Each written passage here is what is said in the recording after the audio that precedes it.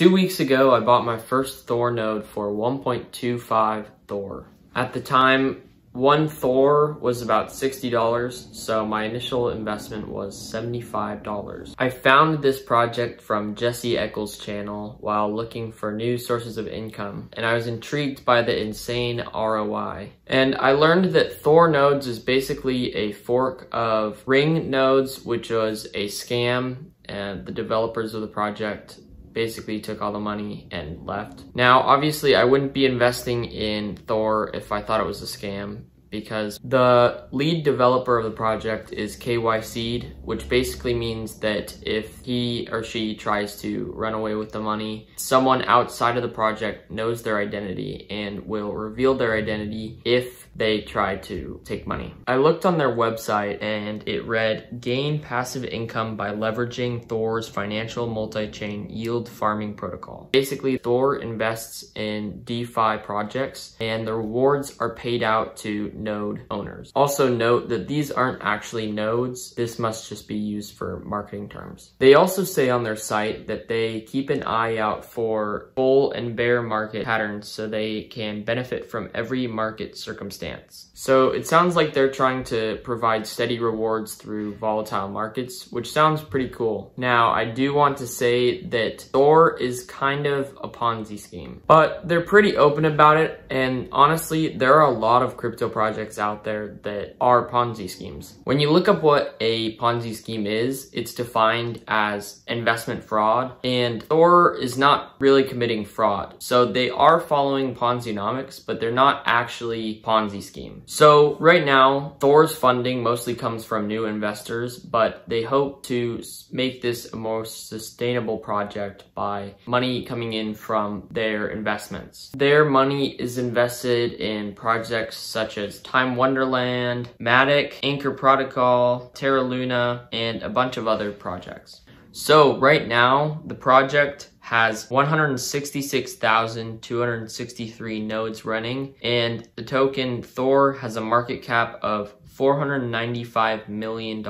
They also have a very strong community with over 50,000 users on their Discord, and about 9,000 are active all the time. After all this research, I decided to buy one of their nodes, and there were 4 options. The first one, which is also the cheapest one, is the Heimdall node, and it costs 1.25 THOR, or at today's prices, $30, and produces a yield of 0.008 THOR a day, or 19 cents, with a 100% ROI of 156 days. The second one is the Freya node, and it costs 6.250 THOR, or $140, and yields 0.05 THOR a day, or $1.20, with 100% ROI of 125 days. The third one is the THOR node, and it costs 12.5 THOR, or at today's prices, $300, and it yields about 0.144 THOR a day, or $3.45, with a full ROI of just 86 days. The final node, also the most expensive node, is the Odin node, and it costs 78 THOR, or $1,875, and pays out 1.02 THOR a day, or $24.48, with a full ROI of just 76 days, which is really good. Note that THOR project is very small, which means it's very volatile. So the prices of THOR will fluctuate a lot. So your returns will also be small one day and maybe big another day. To give you an example of this volatility, I bought one Heimdall node for $75 a month ago, and you can buy that same node for only $30 today. And I hope you know that none of the stuff I'm talking about is financial advice. I'm just here to share what I'm learning with you guys, and I hope you see that the stuff I invest in is very risky and you could potentially lose all your money. But moving on to my earnings. So after 1 month of owning one Heimdall node, I have made 0.28 THOR, or $6.72.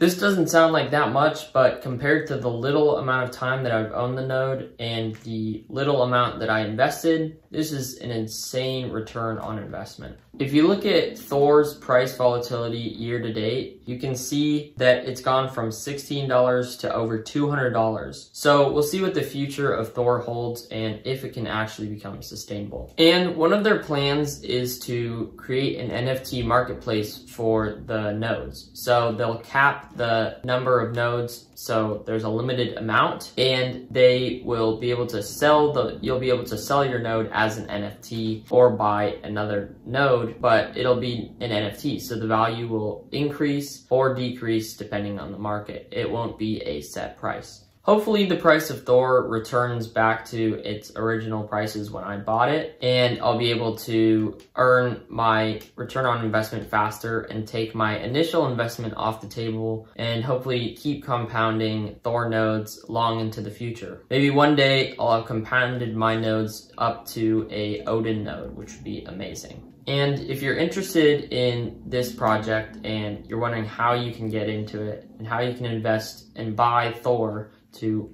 buy one of these nodes, I've linked a tutorial down in the description below along with some other helpful resources. Crypto is a little bit annoying in the sense that you can't just buy Thor nodes through a broker. You have to buy crypto from an exchange like Coinbase or crypto.com, and then you have to send it to another wallet, and then from that wallet you can exchange it for Thor, and then you can buy the nodes. So it's not just one step. It takes some time, but hopefully this will get easier as crypto becomes more mainstream and more people use it, and the process will become easier. Thank you so much for watching this video. I hope you liked it, and if you did, please click the like button and subscribe if you want to see more of my content.